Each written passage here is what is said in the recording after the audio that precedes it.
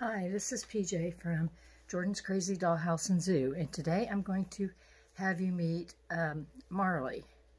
Marley is a masterpiece doll. She's the one that fell and her fingers broke off, and I've been having trouble getting them to stay on, and I still have them. I just cannot keep them on, and the glue, I'm afraid, is going to ruin her if I keep trying. I gotta try to peel some of the glue off. But anyway, this is Marley. I've had her for several years, probably 6 or 7 years. And she's only one of 2 dolls I've ever had that have fallen and broken fingers off. One of them, one of the dolls I have that has a broken finger, I bought her that way because I got her real cheap at a real good deal at a estate sale. Anyway, this is Marley. She's a masterpiece doll.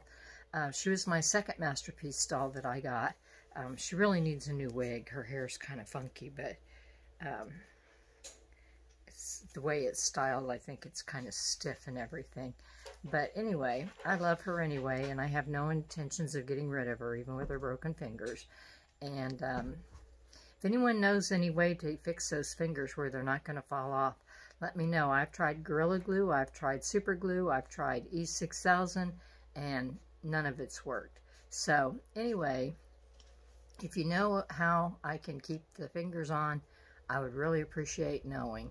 And, anyway, Marley is 28 inches tall, and she wears about a size 12 months, and I changed their clothes, even porcelain. I changed their clothes just like I change all the reborns and everything. And she's still a real sweetheart. She's kind of quiet, kind of shy, but she's kind of got that look like she's always thinking. If you look at her eyes, she can tell she's always thinking and absorbing what's going on around her. So anyway, well, thanks for tuning in. This is Marley, Masterpiece Doll. And if you like our video, give us a thumbs up and subscribe to our channel. Thank you. Bye.